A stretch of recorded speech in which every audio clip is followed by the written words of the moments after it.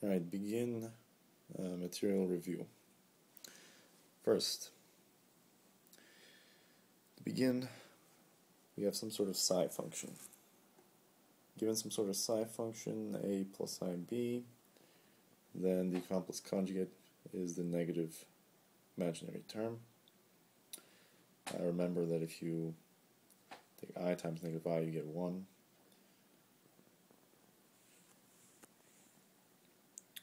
For some negative IA, the e to that property is the same as cosine of A minus whatever this term is in the exponent, whatever its sign is here. The negative will be put in here.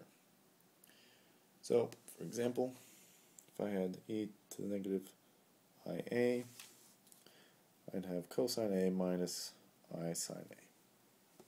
Simple stuff. So, for complex numbers, on a complex plane, we have, instead of the y and x axis, we have the I, imaginary, and the r, z, well, the z axis, the real axis. And here we have it going from the origin, some distance of r, which, remember, you can have be x squared plus y squared plus z squared, all that in the square root. That's your r. And then you have some sort of angle theta.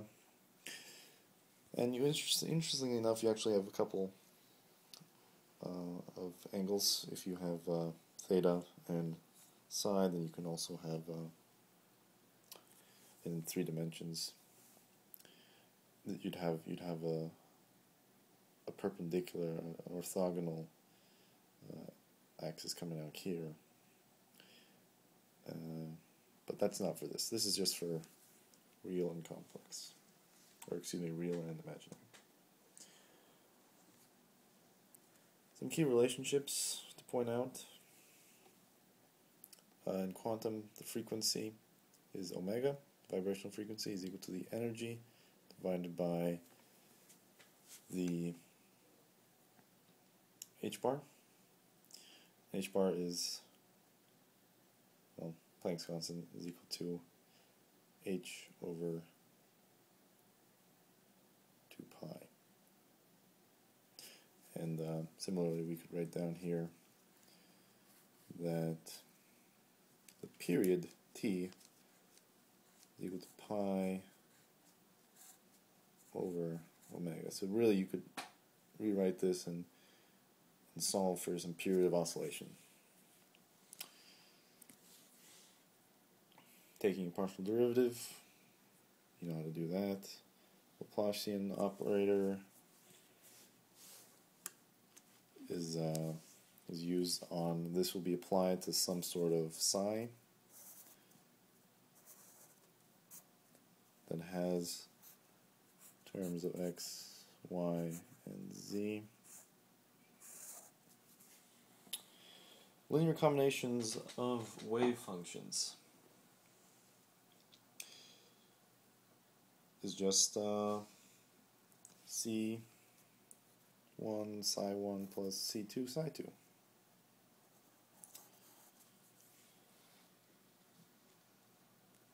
Probability of finding x in a range is taking these psi functions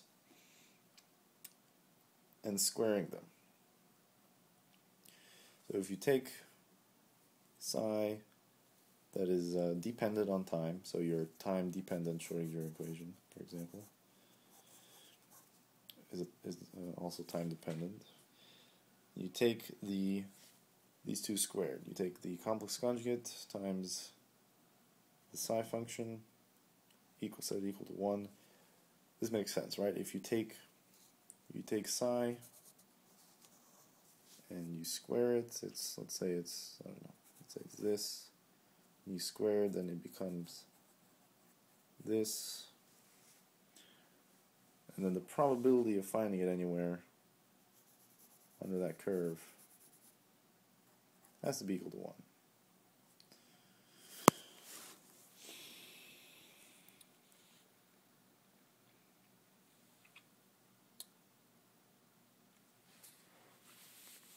Now, if you have to normalize this, once you square this, you have to have these be normalized. The normalization factor that is used to scale these psi functions can be given by just some constant, a, could be c. So you have a star psi star times a times psi, still equal to 1 over this range. You take the coefficients out, and you're left with some sort of coefficient that you then apply to your psi functions.